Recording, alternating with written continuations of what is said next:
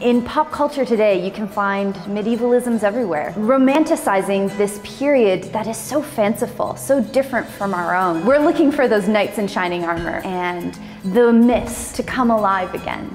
Laurier focuses on teaching medievalism in our medieval studies program. I really like our program because we look at kind of big picture issues in the medieval period. We go, okay, all of these things happened, but why? And what was their outcome? And how is it perceived in the modern period?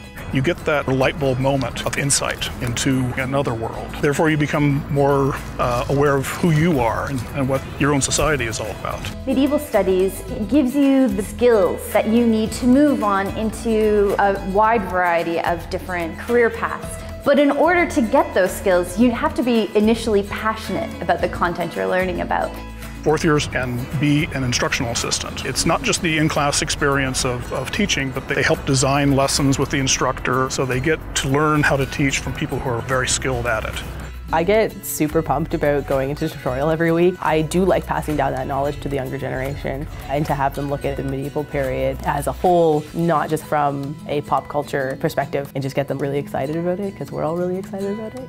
The passion that the professors and instructors at Laurier constantly exude definitely give you the strength you need to get your undergrad done. You're experiencing medieval history through their passion, and that makes you love your education even better.